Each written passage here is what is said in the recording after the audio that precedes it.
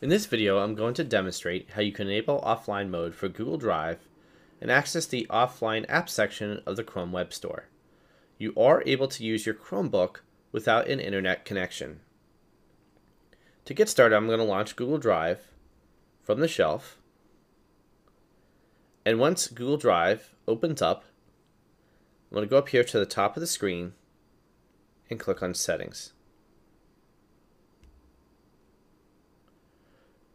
In Settings, you'll see there's an offline section, and I want to make sure that that's checked.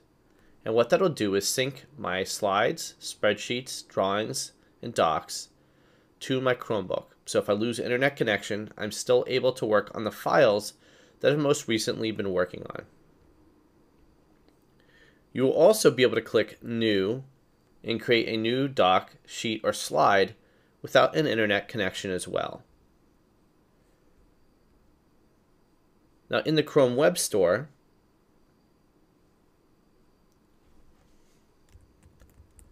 let's type in Store. We're going to open Web Store. You'll notice that there is a section here under Categories entitled Runs Offline. And so this will show me all of the applications that work without an internet connection. So not only can you use the core G Suite applications, you're also able to use all of these applications without an internet connection.